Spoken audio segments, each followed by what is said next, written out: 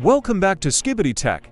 Today, we're diving into the latest version of AppleWare Executor for iOS version 1.0.11.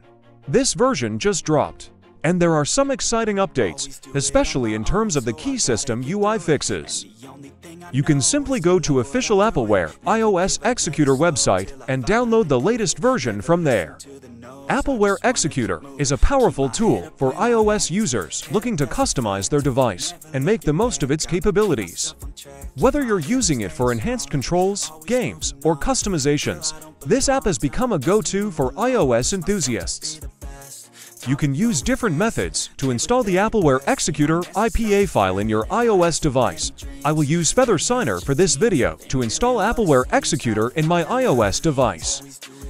If you want to know how to install Feather Signer or ESign or Scarlet in your iOS device, simply watch my videos on that topics. I will put ESign, Feather Signer, and Scarlet video links in the description.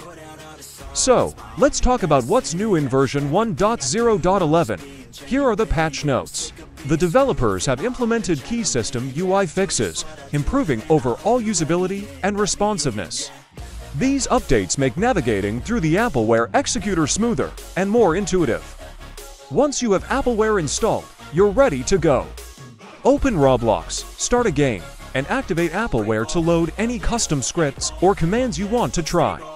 With the latest UI fixes, switching between scripts and making adjustments feels much smoother and quicker.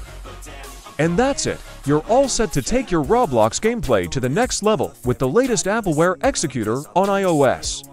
If this video helped you out, please give it a thumbs up, subscribe for more iOS content, and let me know in the comments if you have any questions.